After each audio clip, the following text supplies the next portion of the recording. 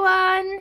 I hope you enjoyed designing your clay animals. Today we're going to practice making patterns in Play-Doh to get you ready for using the clay when you come back to school. So hopefully you have got some Play-Doh left over from your free flow lesson with Miss McCarthy, and what I want you to do is have a look around your house for different objects that you might be able to use to create patterns in your Play-Doh.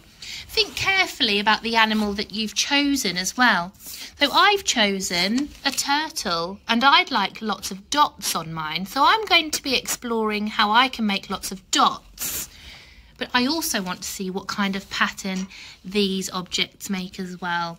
Now I've chosen a knife to help me cut into different sized pieces. If you're using a knife, make sure that you've got a grown-up with you. So I'm going to start with the Lego piece. Let's see what kind of pattern I can make using this. Okay, it shows up quite nicely. This might be good if you were doing some scales. It might be good if you're doing a fish or a reptile. Let's try a pencil.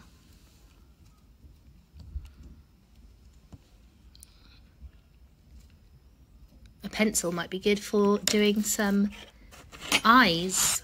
I've got a plastic fork.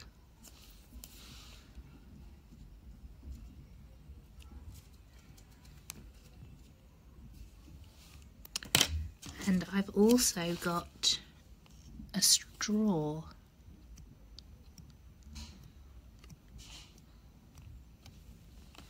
A straw would also be good for an animal with scales. So what I want you to do now is have a look around your house and see what patterns you can make in your Play-Doh. I've decided that when I come to do the eyes on my Play-Doh turtle, I'm going to use the pencil. And I think for the dots around the edges, I will probably use the straw.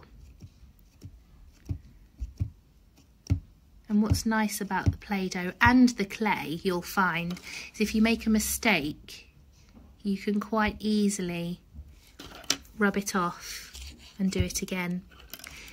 So your job for today is to get your Play-Doh, get some different tools from around the house, make some patterns in your Play-Doh. I'd like to see some pictures, and then also have a think about how you're going to make the patterns that you have included on your design.